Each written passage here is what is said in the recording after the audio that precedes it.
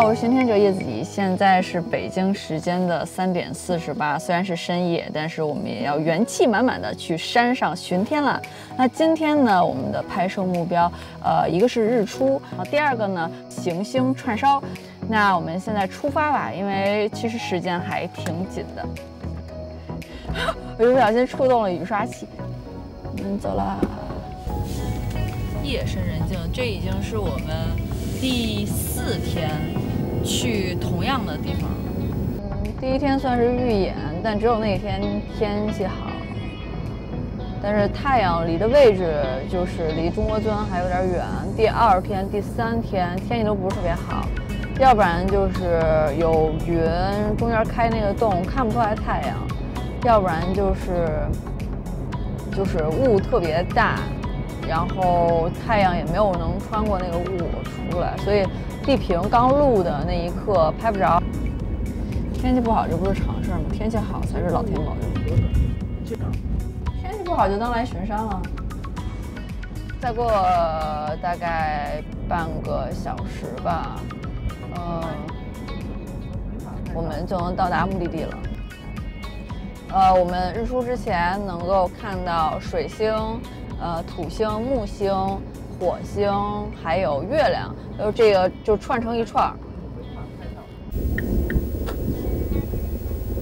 啊，爽啊！路上一辆车都没有，距离门头沟还有4公里。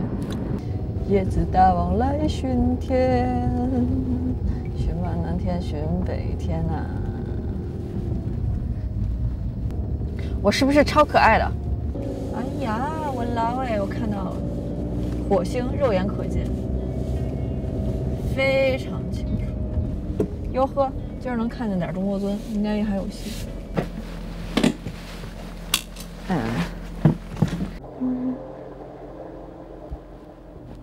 这天儿还是有点冷的，加点衣服吧。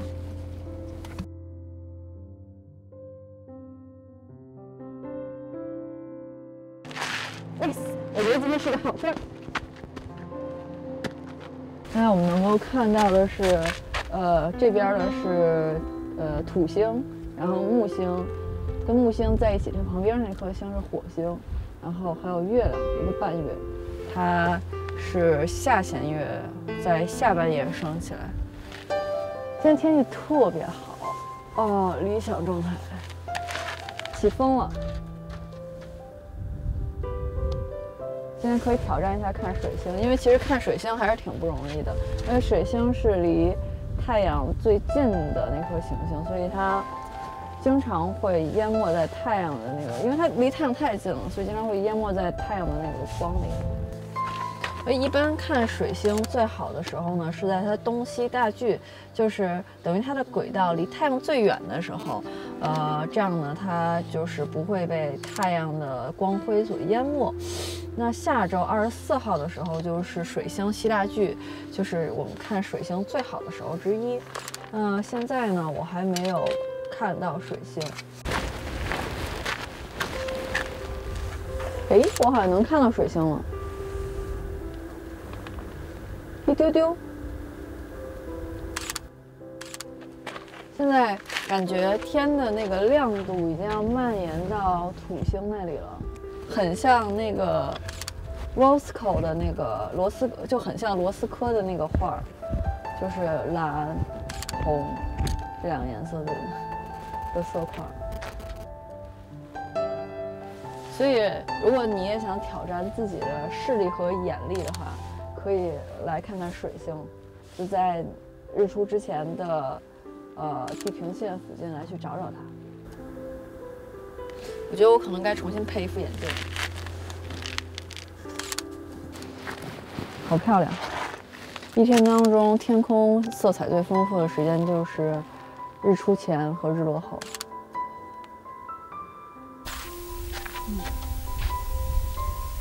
今天的日出是6点24，比昨天早了1分钟，比前天早了3分钟，所以升前5分钟应该是19，我们还有19分钟20分钟左右。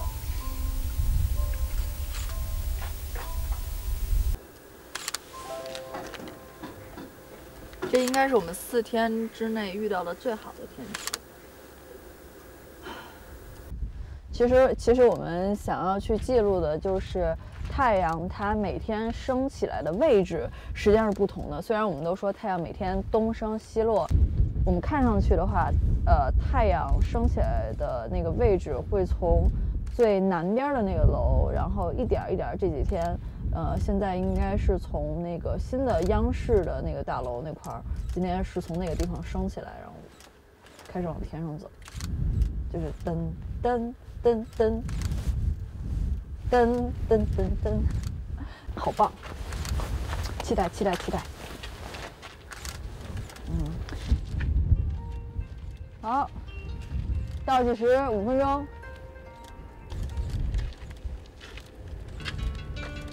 哎，已经出来了，出来了，看到了吗？出来了，出来了，出来了！哦，赞赞赞！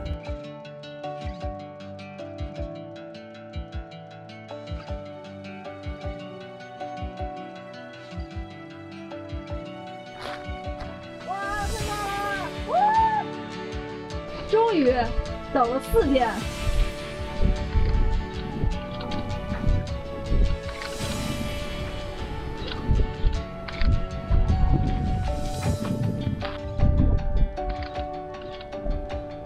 这绝对是一段堪称完美的素材，日出中国尊马上就要临上了 ，yes！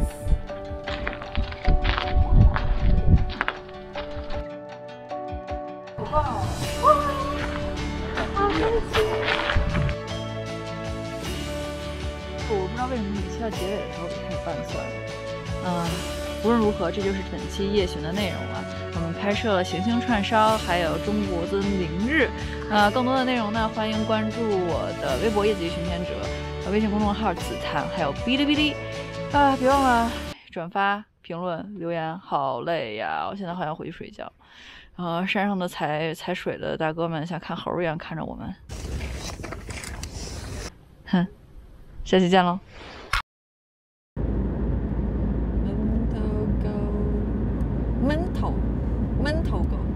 mental go 的话，那是不是就是脑回路的意思啊？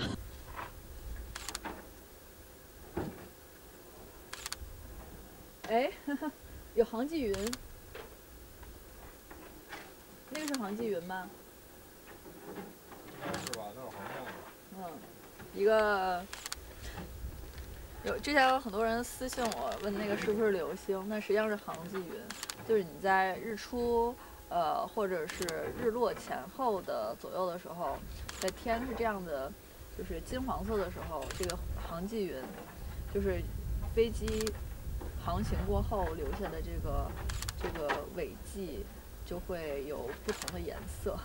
有的时候它是白色的，有的时候偏金黄，或者是甚至粉色一点的，不是流星，它是飞机划过的留下的那个航迹云。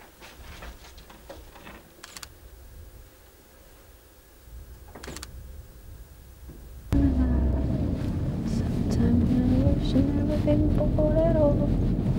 Meow meow meow meow meow meow.